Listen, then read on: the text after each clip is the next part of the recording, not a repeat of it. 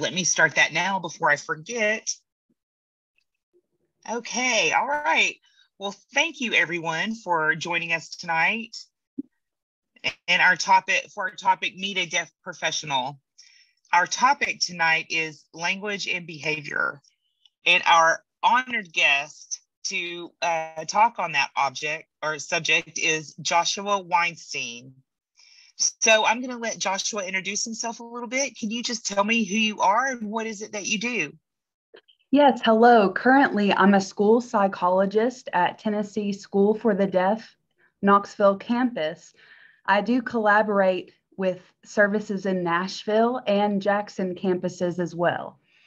I did just move here in October, just recently, but I'm not new to this field. I've been doing this type of work since 2005. I did start in the private sector with a private company focusing on behavioral health. I worked in that field for 8 years, and then I kind of had the itch for school psychology. I miss what I had trained to do. That 8 years in behavioral health was a great experience, but I had the experience to work in both settings, at home and at school, in the school setting. And finally, when I was offered a job at Indiana School for the Deaf, I worked as a school psychologist for 3 years. I had a new family and I moved east to Maryland Deaf School for 4 years.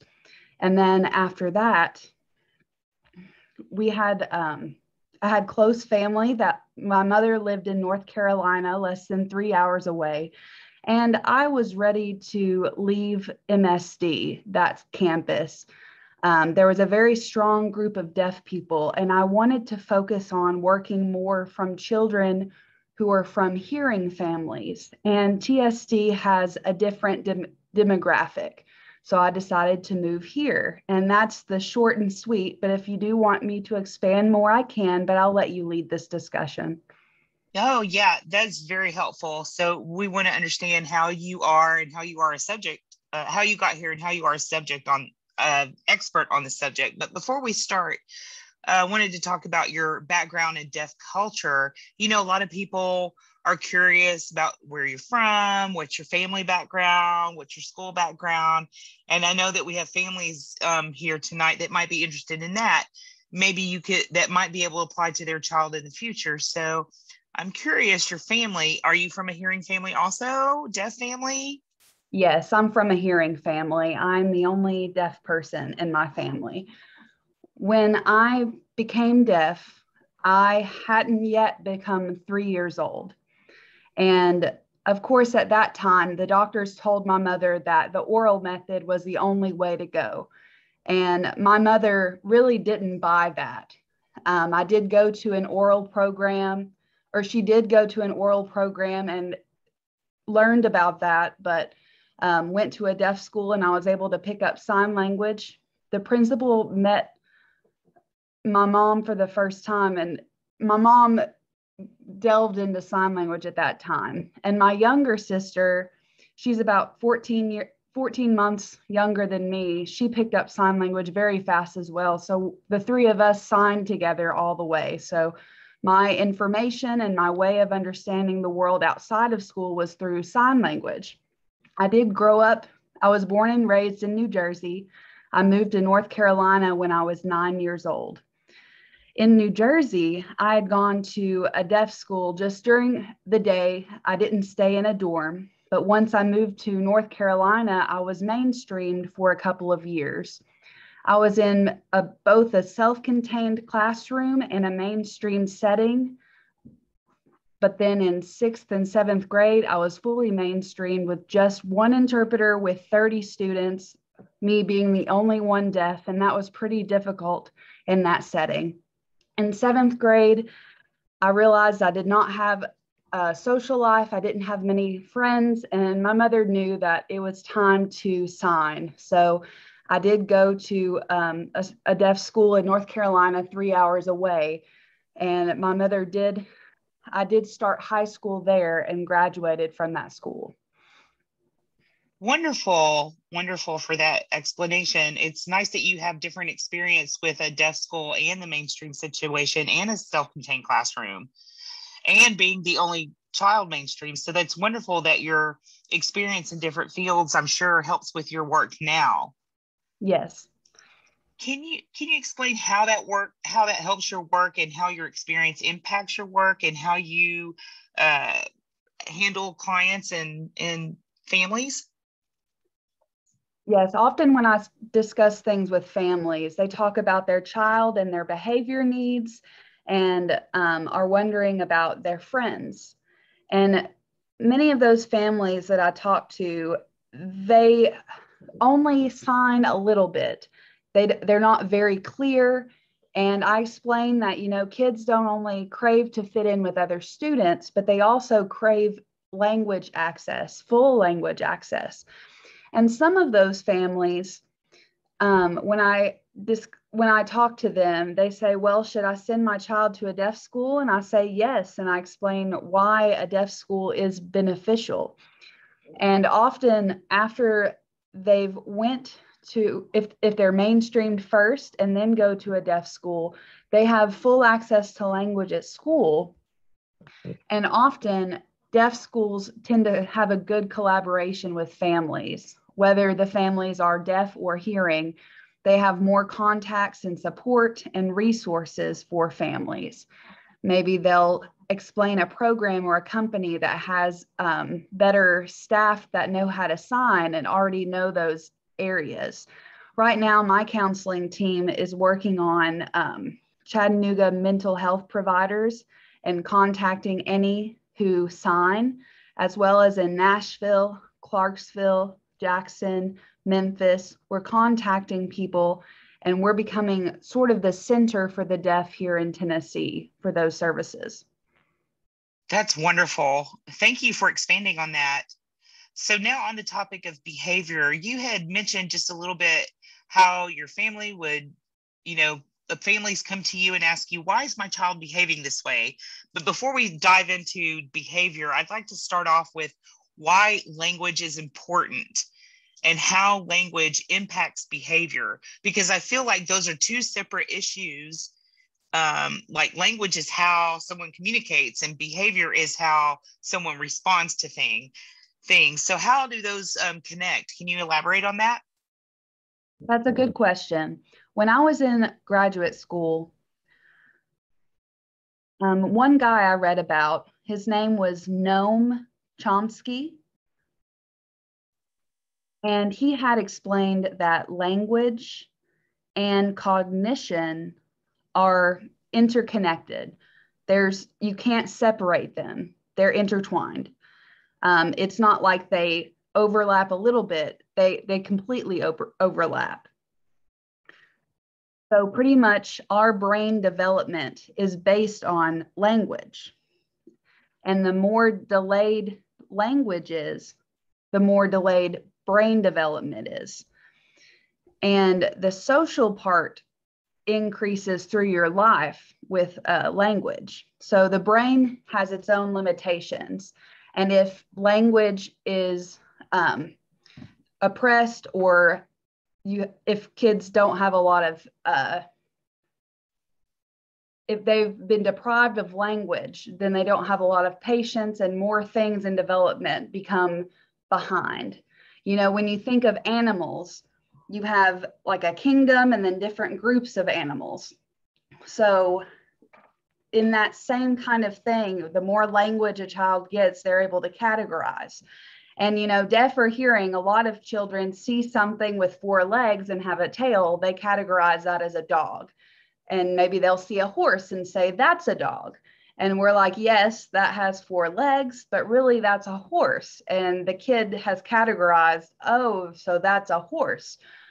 So that access to language, when we follow the child's lead in asking for things and take turns in communicating, kids that don't have a lot of language end up not having a good connection with people and connection with families connection in many ways are limited. But when they have that conversation and language, you have more of a rich connection. It's kind of like a tree that sprouts out its roots. You can connect about shared interests. You can connect about a movie or food or, any kind of activities. All of those things, all of those connections happen through language. When you sit down with kids and you read a book and you go back and forth and the kid points at something and says, yeah, I saw that yesterday. And you say, where did you see that yesterday? Oh, I saw that while I was driving. Oh, I missed that. You had a good eye. So the kid realizes, oh, I understand that I saw something that you didn't see because you were driving. And that kind of turn-taking communication builds those connections. And maybe they might say, you remember a month or two ago, I saw that at the zoo. And you can say, oh, you did remember that. And that kind of praise and connection is based on prior experiences. And that deep, meaningful communication, that does set a lot of cognition and cognitive development. And children are more able to think about exactly how they learn and are able to divide that type of knowledge into groups. So that concept not only applies to deaf children, but it applies to all children. It's the key to developing language, or the key to developing language is by communication and having that connection and that engagement. So in that theory, communication methods, some people choose to be more oral, some people choose to be more ASL, but the concept still applies to either way. It's connection and interaction. Would you agree with that, or can you maybe expand a little more on that? Connection is pretty much the bottom line. It is the foundation. When a person is skilled in language, well, if I go back, not just in a deaf experience, if a hearing child and a deaf and hearing parents, they just want to absorb knowledge. So if the child says something a little weird with a long E when it should be a short E, and maybe the parent will say, oh, you mean this word, and they say it correctly and the child picks it up. For a deaf child where the family is not skilled in sign language and the child points at something and tries to describe it, the parents don't just give them the ASL. They kind of feel like, how can I do this communication and interaction? They might feel guilty about that. So the deaf child really needs a person skilled in the language. And I do feel for a lot of medical professionals, their training is to fix someone. So when a child is deaf, they say, oh, when they're born, I need to fix them they need a cochlear implant. That way they can develop speech. But the problem is you're holding off that development and all of those opportunities you've missed along the way. So you should have that constant language stimulation, sign language. If you want the cochlear implant, that's okay. But while you're waiting, go ahead and use the sign language and go ahead and start that language connection and turn-taking communication. And that's a beautiful experience. So you brought up a really good point. I know this is something that a lot of our parents really struggle with, feeling that guilt of, I want to sign and provide all the language access to my child, but I'm not fluent yet. I'm still learning myself. So should they give up or stop? Or, I'm sure that a lot of parents feel very overwhelmed with that process. But how can they stay positive and keep going and know that what they're doing now is still making an impact? I do think that's tough. I look at my mom as one example. She was hearing, yes, but I look at other families through my studies and friends who are from hearing families. And I did notice that most moms didn't work. They stayed home. And same as my mom. And my mom was very involved in the PTA, Parent Teacher Association at school. She was very involved in events and activities. and so forth. So my mom became, president of that. So I'm not saying you have to become president of the PTA, but you need to be involved in activities, volunteer at the school, go ahead and, my mom, she set up Boy Scouts at my school in New Jersey. I remember that. She went ahead and took that responsibility over. So that was her opportunity to get in there with other students. And a lot of times I see in hearing families that I've met, they try to kind of read my signing, but they're used to their own child's signs. While deaf professionals and hearing professionals who sign, they're used to reading different students' signs, and those who are more involved in their school, in their child's school and deaf groups, meeting other deaf children, they become more comfortable and more fluent in the language, and they realize, oh, that's the sign for that. Remember when my child signed that to me, I never understood that. So, volunteer as a classroom aide and maybe get involved in some after school activities or events. That's a great opportunity right there. Yeah, and not just a wonderful opportunity to get involved and learn the language, but you connect with your child too during that process. Like you mentioned, Boy Scouts, I can imagine there's a lot of fond memories with you and your mom during then. And it wasn't just about the language, but that bond and that intimacy with your family. So I think that's wonderful and beautiful. Yeah, there's nothing wrong with that.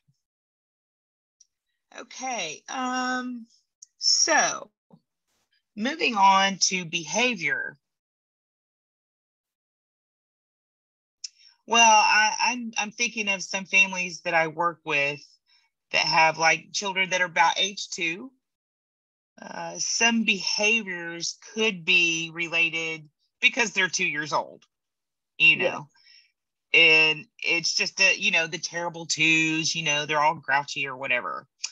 But how can you identify if that's just a normal toddler behavior or if it's a bad behavior because the child doesn't understand or isn't able to communicate?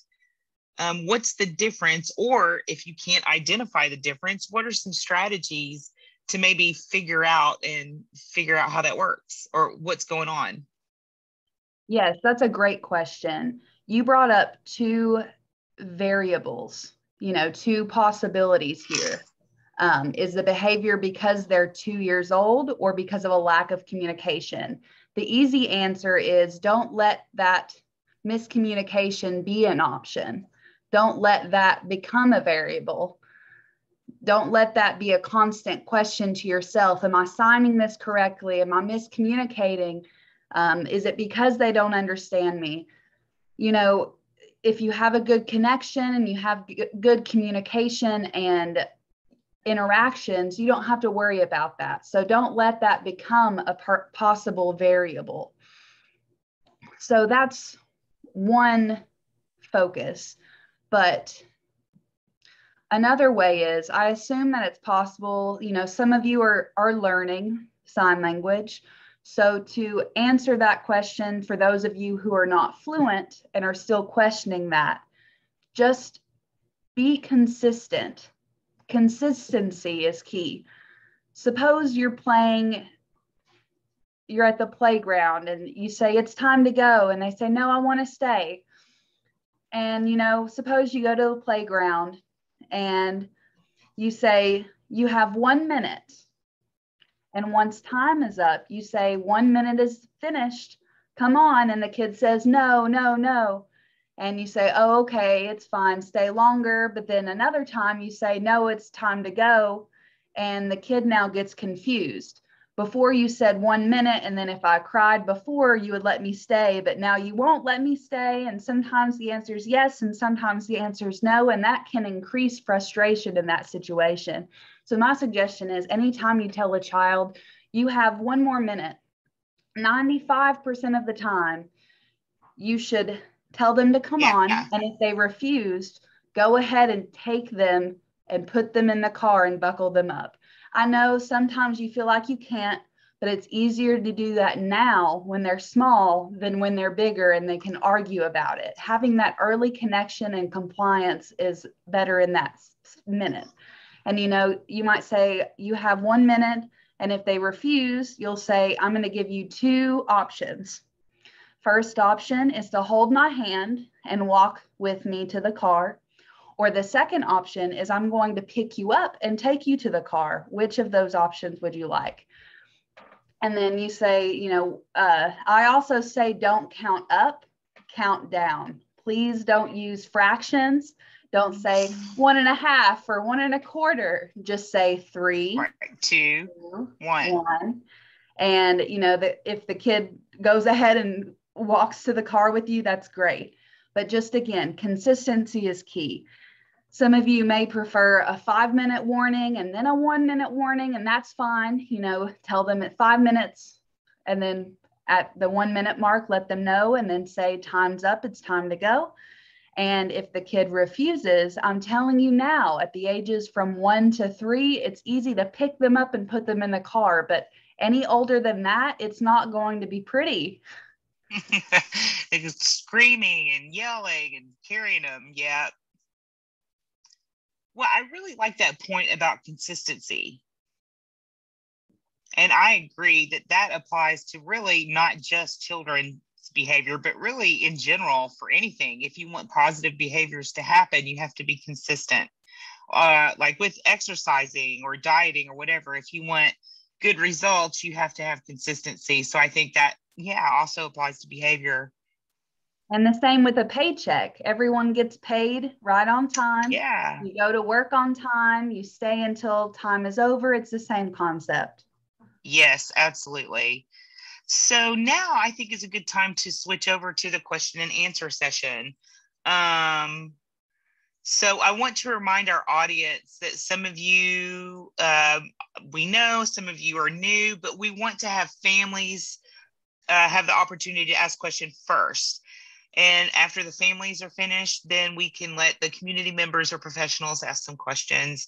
So families, if you have any questions, you can open up your screen and voice that. The interpreters will interpret for you if you need, or you can type that your question in the chat. Now, if you do open your screen, just make sure you give me just a moment to spotlight you on the screen. Okay? So come on, the floor is open. Send in your questions. And again, the questions can be about anything related to language or behavior or to Josh or his experience. I mean, take advantage of his knowledge and his in-depth experience with this field. Okay. Amy, go right ahead. Hello. Hi, nice to meet you. I always was curious about the topic of the dinner table syndrome. My family signs.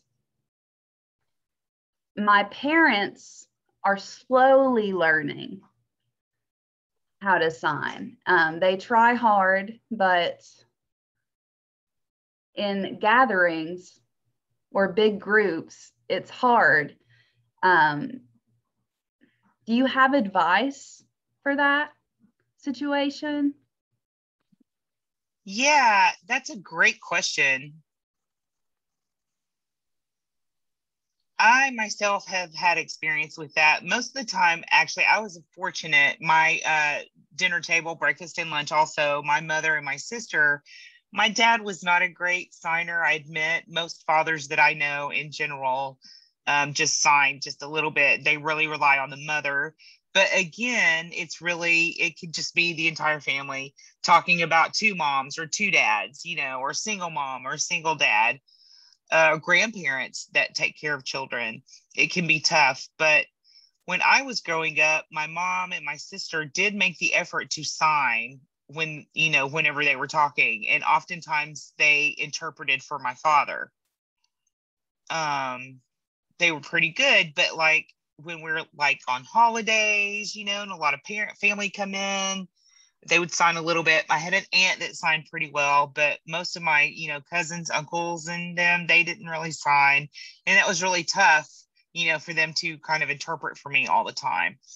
So I encourage, especially when the kids are very young, maybe a couple of years, 1, 2, or 3 years old, try to use, whose turn it is to talk.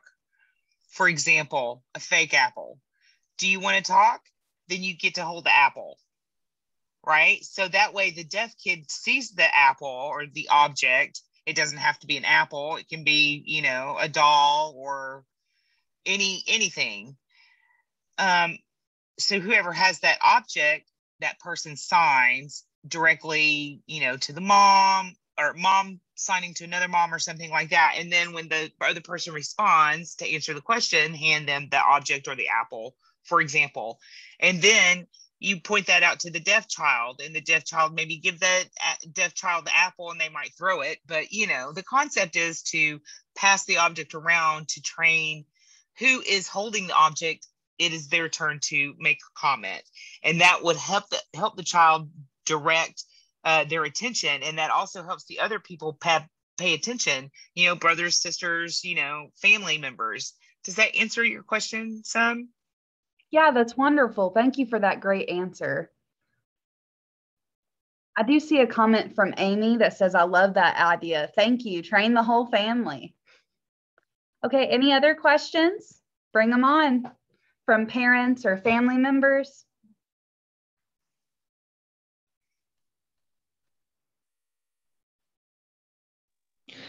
I actually have a question. If there's none.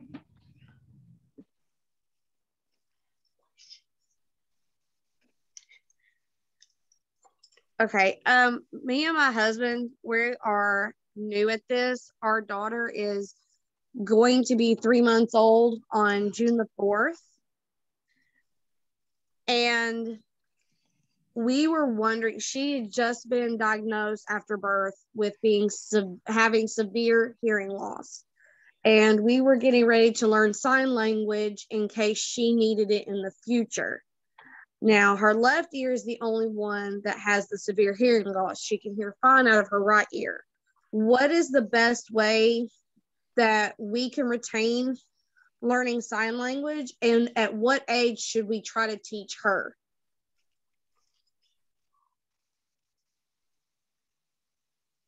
You said your daughter is 3 months old? Yeah, she'll be going on 3 months old on the 4th. Oh, so sweet. That's such a fun time. It's a fun age. I think that's a great opportunity, especially for feeding time, when, I don't know, at 3 months, but soon you'll be able to sit down, open up some food and say, here's an apple, and feed them the baby food of an apple. And just make the sound, maybe do the airplane, zoom into the mouth, or a train blowing. And you can do the signs and the sounds and make it a fun experience for the kid to see the sign for train. Or you can use a toy nearby or a book that has a train in it and describe it through sign language and sounds, and just make that a fun opportunity with connecting language with food. And right now at 3 months old, I can't remember exactly. I think my daughter started on soft foods, maybe 6 months, but just, you can still say milk, sign milk, make that connection, whether it's formula or breastfed. You can talk about, do you want milk, or hold up a book and point to, milk comes from a cow, and a cow says what? It says moo, and the kid might laugh a little bit, and it makes, that connection between feeding and the language opportunity. Also, I wanted to comment, you were talking about when should we start teaching your daughter sign language. Really, you can start now. You can start at any time. Like he said, you don't have to start learning everything all at once, but Josh had mentioned, you just start small, like with some food signs, facial expressions, and increase their visual communication. For example, eye contact when you're holding your baby and looking at your baby. Make sure that you're looking at her, not just her face when you communicate, but also when you're signing, or talking, so that you can develop that bond, so that she knows she needs to use her eyes to look around and use her hands to communicate some. So really, you could start doing that now. There's no reason to wait. Thank you for that question. That was good. Okay. I see another comment in the chat box. Yeah, from Keisha, I think. Keisha, I will sign her question.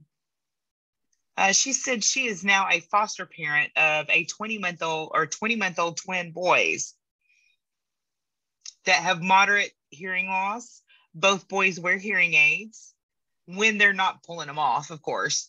They are now in verbal therapy, audio verbal therapy, AVT, but also learning sign language. But the AV, they don't encourage the sign language, the AVT. And they said if anyone starts to sign, what? Make sure I'm reading this right. Yeah, so basically, the AV therapist said that, is there anyone in their life? Hang on 1 second. Hold on 1 second. Okay, I just wanted to highlight the interpreter. So if you don't mind repeating yourself. Sure. So the twins are 20 months old and they go to AV therapy. And of course, AV doesn't really encourage learning sign language as part of that method. They said that basically, is anyone in their life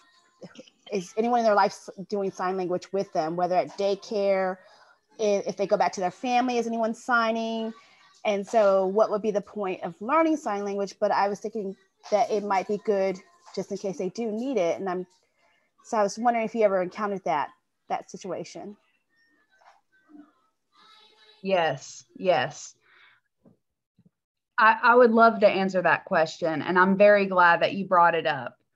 I know there are professions out there or specific fields that are maybe more strongly rigid in their thinking, more of that in the box thinking. But the problem is, I agree with you. You're right. What if is the question.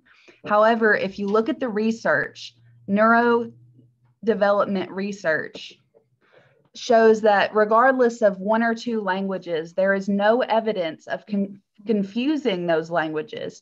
AV therapy, if you take them, it may still be good for development for hearing and speech. I encourage you to still go to that, but their comment that they say signing is confusing, they're wrong. They're wrong, period. I encourage you to expose them to language, sign language, verbal communication. I encourage both of those. On the inside, that child will be able to switch modes. Maybe one child is more visual and rely more on sign language, while the other one may be more reliant on their hearing and speech. But I think it's best to give them the best of both worlds. And suppose they both go to a deaf school, and maybe one of them feels like they fit in there, but the other one feels like they would rather be mainstreamed or rather go in between both a mainstream school and a deaf school. So I think it's important to develop both of those language. And I do encourage you, when you do sign with them, turn your voice off when you sign. You know, you can sign, if you're signing cow and speaking cow, maybe sign cow and then say moo. Or maybe another time just say cow and don't sign. And you say, yes, a cow makes milk, and says moo, and you say that, but try to separate those two languages. Focus on sign language as its own language without using your voice. And if there's other opportunities to talk, go ahead and do that. But if you're talking, you might say, do you remember I taught you this sign this morning? And you're speaking this. You say, remember I taught you this sign this morning? What was that? And the child signs cow. So they're able to switch between the verbal and the sign language. So I say, yes, go ahead and sign. Yes, and also I wanted to add that it's really also important to keep in mind that ASL and English are both complete languages in their own right.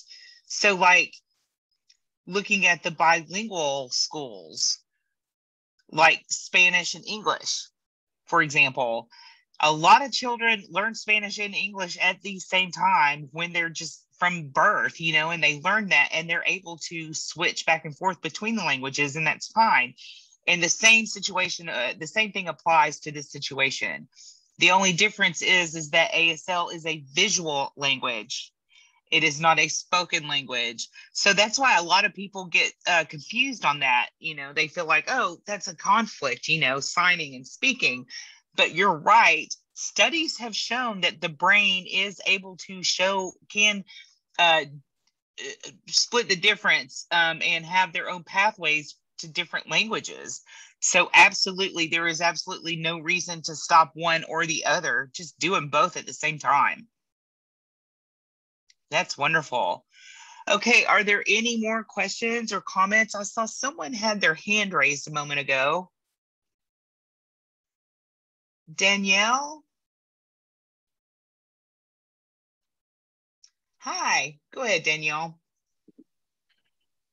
Yes, I had a question related to educational interpreting specifically. Several educational interpreters have joined this meeting today, and I am happy about that.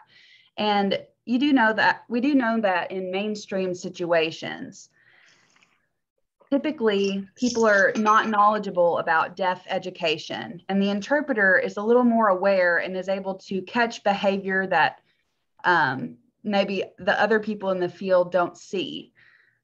So who do we go up to? You know, those professionals, that team isn't knowledgeable about deaf education, and where does the interpreter fit in? What's your recommendation on how the interpreter can handle that?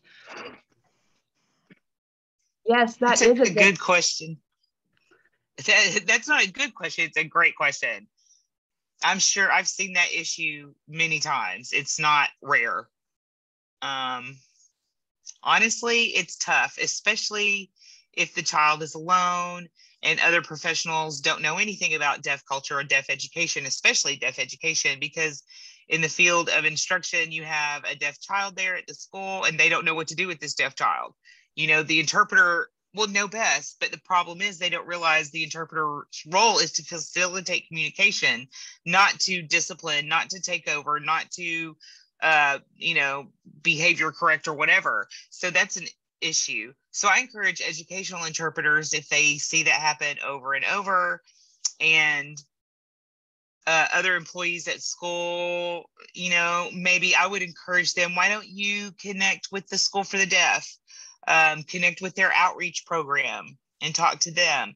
And then the outreach program from TSD, Tennessee School from the Deaf, can collaborate with the deaf school. No, I'm sorry, can collaborate with the public schools and the students there, and how to approach the behavior and what to think about, and provide training.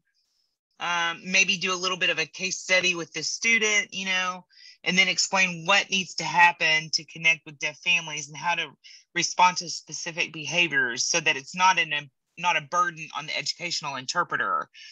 Not only is that a concern, the burden on the educational interpreter, but in my studies on behavior, when behavior is not correct behavior, we give feedback to try to lessen that behavior, to treat the behavior.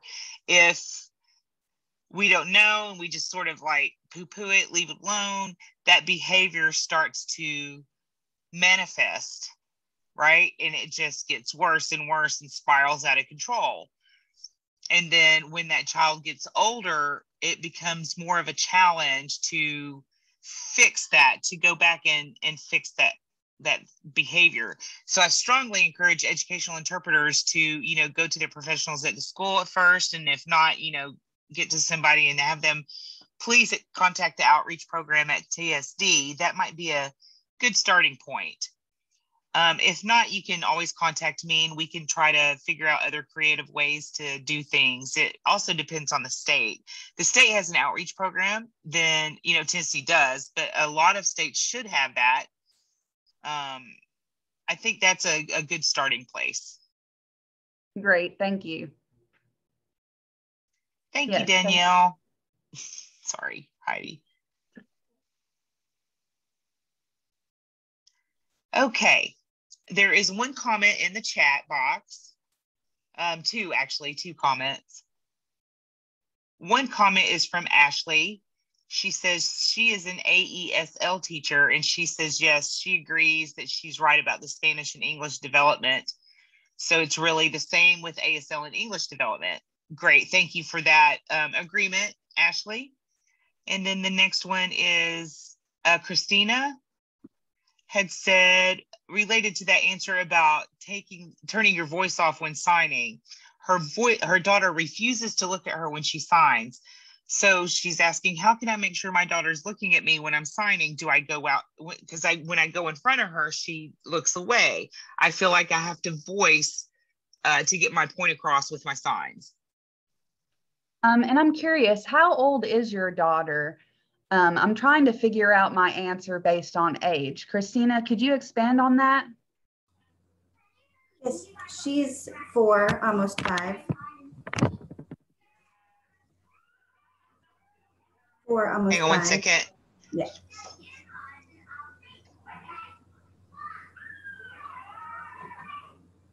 Okay. I do think it's difficult. Some kids, there are many things at play.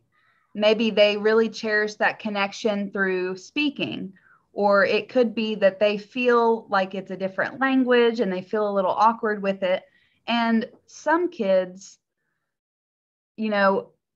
automatically are visual language learners, and some it takes a while. However, assuming that any of those are not variables, one of the great things to think about, or a great opportunity, would be to get on the floor and play with her and maybe take a doll and say, look at the doll, and show a look of surprise when they look at you. And, oh yeah, see the doll, and then they look at you and give a look of surprise. And, I'm biased. I maybe shouldn't have said doll. I should have said any toy, put any toy in front of them. If she likes cars, that's fine. Take a toy car and put it to the face and let her follow that thing of interest. Same with food.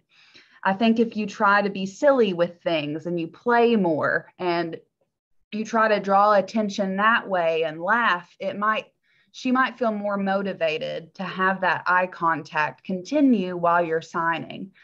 But if this does continue to be an issue, feel free to contact me. I'm still working through the month of June. I am available to talk more in depth if we need more strategies, if this isn't an automatic solution. Thank you. Yes.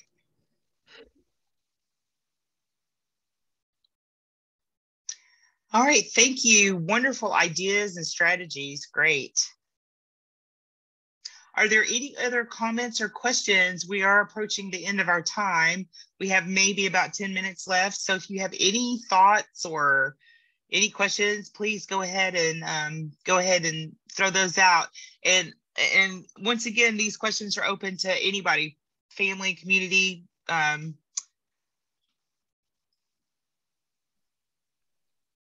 Sharon says, how important are facial expressions in the deaf community? Doing that very early? How about that? That is a wonderful question. That is one of my favorite topics, honestly, related to language. Some of the adjectives, adverbs shown on the face, like when you say no, you have that flat look on your face. That's a final answer. Or no, I'm upset with what you did. No.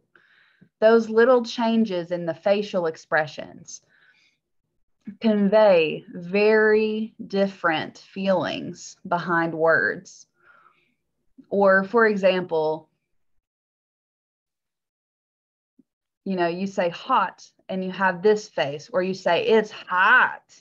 So those differences in facial expressions, you can have a written English that says it is hot, or it is so hot, I can't stand it. And you would sign that like this, it's hot. And you would have that facial expression and mouth movement, and your eyebrows would change. And, it's so hot, I'm thirsty, I'm sweaty. And that facial expression shows more emphasis for those children. And it also is more of a conversational type of interaction. When you say, oh, wow, it's so hot, I can't go outside, I feel like I could just lay down. And you're explaining more of, you're so hot, you shouldn't be outside. It's more of a formal level of language. You're adding a fact, but you're still using facial expressions and conveying the point. With the topic, you may say, I'm drinking a lot of water, and that facial expression, you're drinking it because you're hot. That information shows through your facial expressions. Thank you. Great. It is hot today. Yes, it is. It is hot outside. Summer is here for sure. Oh, yes. But thank God for Saturday. Temperatures are finally going to be going down, and we're going to rest and cool off. Yes, and I'm sure that a lot of people in the audience today have seen our adverbs being hot and everything. I just love that topic too. I have another comment in the chat box. It says, what are some strategies for creating language-rich environments? Yes, learning ASL is one thing, but are there other strategies to make sure that child is exposed to language stay at home?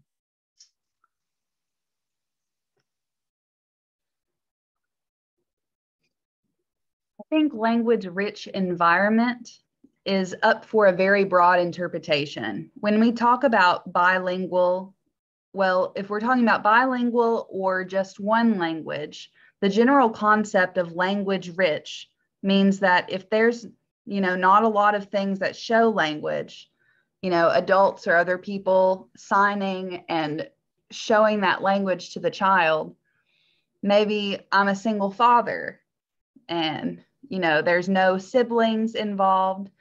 It's not language rich. I may try to introduce DVDs or movies that have a deaf person signing a story in them, and maybe sign stories back and forth. There's some ASL videos that are made by deaf crews, deaf people. That may be a good opportunity to expose them to a language rich environment.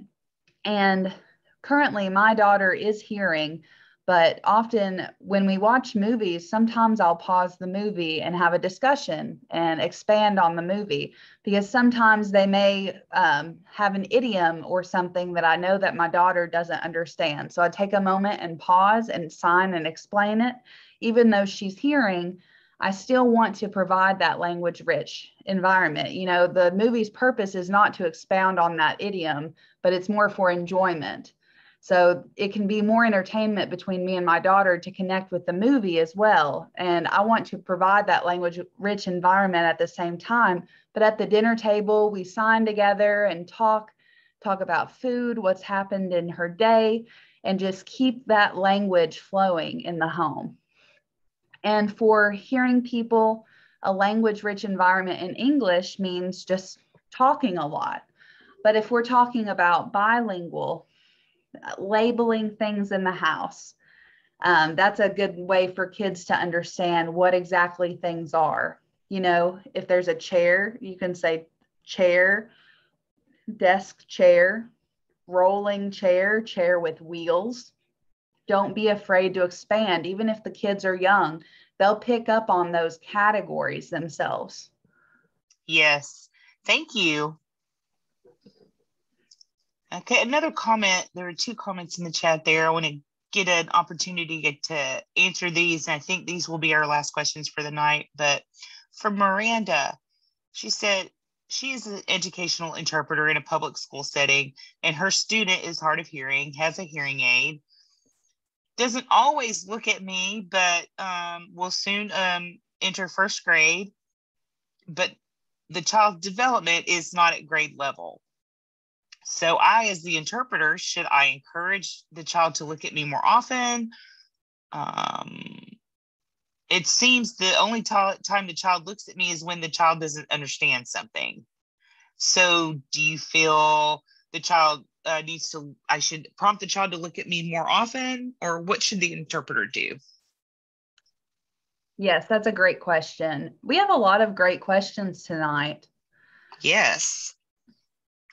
I do remember my experience growing up mainstreams. Even though I wasn't mainstreamed when I was at that age in first grade, I did find myself watching the interpreter and my eyes would get tired and I'd have to look away. And hearing students, when they're sitting in a classroom and the teacher's talking, they can look around at other things while they're during the lecture. So their eyes are constantly looking at different distances, lights, colors. And while the deaf student has to continue to look at the interpreter the whole time, it gets hard.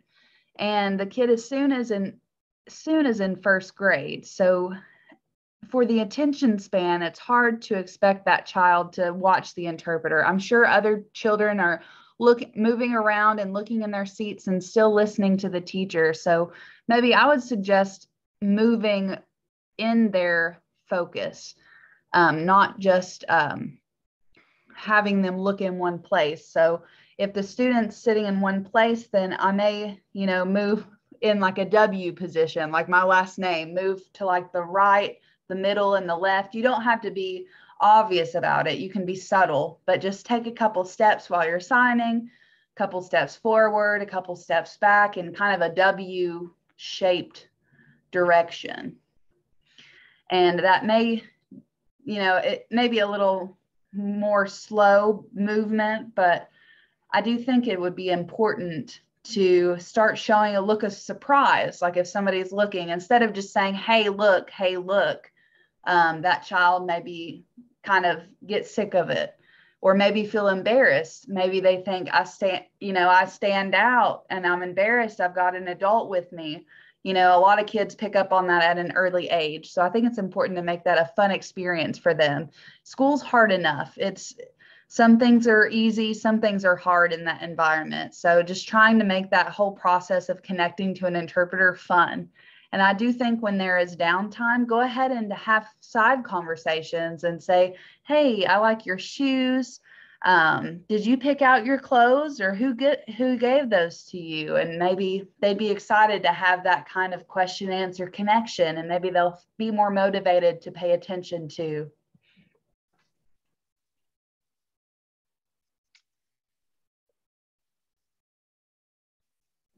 Okay, so another comment from Christy says, yeah, because a lot of people view ASL as a visual language, they don't consider it a true language. So when that perspective starts to change, do you think that more people will look at ASL as beneficial for a bilingual experience and be more acceptable to people who don't encourage ASL? Yes, you did bring up a good point there. There are some perspectives out there people just don't know.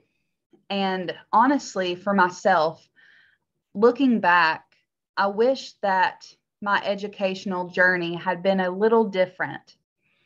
For a long time, even when I was a student at Gallaudet, until I was a senior, my 4th year at Gallaudet University, ASL rules, concepts, viewing ASL as its own language had not been clearly explained until I luckily took an intro to ASL structure course. And that teacher, Seal Lucas, wrote his own textbook. And he was hearing, he retired long ago, but it was amazing. For a long time, other people had said that ASL was quote unquote broken English. And I didn't know how to explain it any other way, but it wasn't. Once I took that class, I thought I should have taken this my freshman year. I wish I took a course like this in high school. My high school didn't offer that, explaining exactly what ASL was. And some people would say, is ASL universal? And I would say, no, it's not. And there's a lot of misconceptions about ASL. But my biggest thing that I emphasize should be seeking an ASL class, taking one through a deaf person, taking one who's taught by a deaf person. I think a lot of people who are hearing probably mean well in taking a deaf person's platform. providing a class, but they're not fluent in ASL. And their ability to follow curriculum for teaching ASL, they don't. But a deaf professional tends to go to school and takes training on how to teach ASL, and they can go through and teach the structure of ASL to the hearing person. So hearing people should seek out deaf professionals who are fluent in ASL. Maybe hearing people will say, I know that, oh, you're hearing, I'm hearing, you're going to teach me sign language. We can talk together. It's more comfortable. But then once it's time to turn off our voices for the ASL class, you can do that. And then you talk afterward. Well, you do know that deaf people growing up, we're not in our comfort zone growing up. We've got to move out of our comfort zone to educate, to explain, to show people how. Sometimes people ask us questions that are very repetitive and we're not in the mood to answer that type of question, but you still have to explain it. And I do think it's very important to show, if you want to become fluent in sign language, understand the culture, seek out a deaf person. And the same concept with a lot of BLM movement going on, we do need to give Black people their platform to explain to us and keep our minds open and learn. We can't just learn through a white person. It doesn't feel right. So that concept applies with seeking out a deaf person and learn from them, follow their platform. And not only in your experience, having a good experience for you as a student, but giving them the experience to grow in their craft. It's not just seeking out a deaf person to learn ASL from, but in general, like, for example, deaf behaviors, why do they behave that way? That's why we, have a deaf psychologist. Wanting to know more about their education, talk to a deaf teacher, that kind of thing. There are so many deaf professionals out there who are very qualified and very knowledgeable with their content. So take advantage of that opportunity to talk to people who have already lived the experience that your child may possibly have in the future. And it's funny, I do have a brief story related to that with ASL learning. I do remember a while ago, there were deaf professionals that were frustrated that hearing people weren't coming up to them. And honestly, I didn't know what to tell them. I tried to stay neutral most of the time until I provided a workshop and I presented about mental health for deaf. If they're in crisis, what do you do? I had a good PowerPoint, I presented, and those in the audience, I looked around and I think there were about 100 people in the audience, and maybe 3 to 5 of them came up to me. Another 10 or 15 went and talked to the interpreters. And I just felt a little disappointed. I was like, I'm the professional here. So often I'll go to workshops where the hearing presenter is finished. There are a line of people ready to talk to that professional. There's no other person to talk to. But if I present, only a few come to me and a bunch go to the interpreter. And it requires me to not feel comfortable. I have to say, come to me, see how I've answered your questions tonight. I don't bite. I just say, oh, that's a good question. And we have our conversation. Deaf people are always motivated to educate and work with you. Yes. Well, I think that's wonderful. A wonderful way to wrap up the evening. Thank you so much for your time. We really appreciate it. I learned a lot from you, and I know that our audience really did too. Thank you so much for your wealth of knowledge and your experience. And I'm sure that our audience, if any of you have any more questions or any thoughts that come up later, please contact me and I can connect you to the right person to talk to, or I can connect you with Josh too, if it's appropriate. Okay, so a lot of people are commenting, thank you. I really enjoyed it. So you guys can